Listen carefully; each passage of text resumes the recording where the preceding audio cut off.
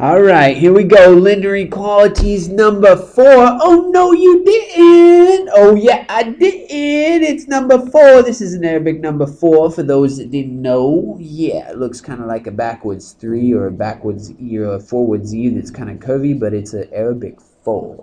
Anyway, I want to do some word problems. So let's do some word problems before we finish up today. So here's the first one.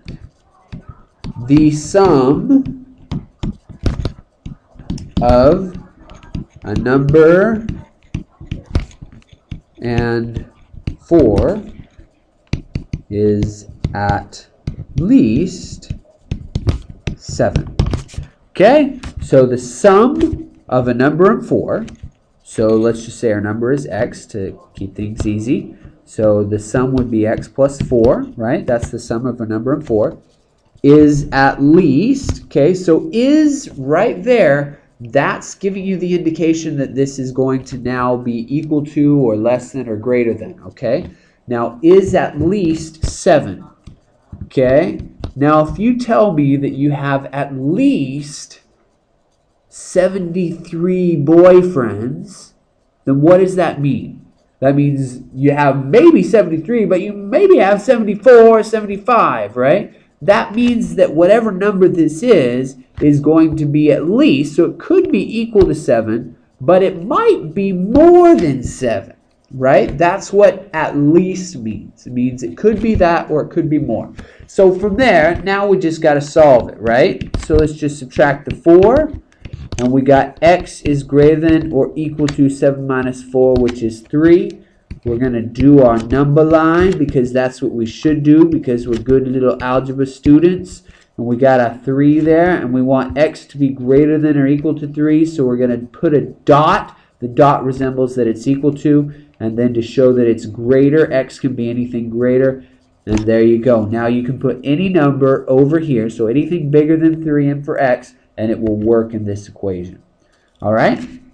Let's look at one more since we got a little bit more time. So let's take 5 minus 6 times a number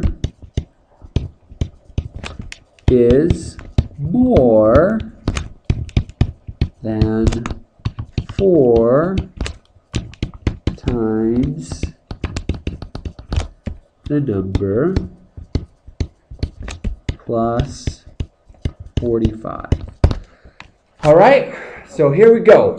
Word problem number 2. 5 minus 6 times a number.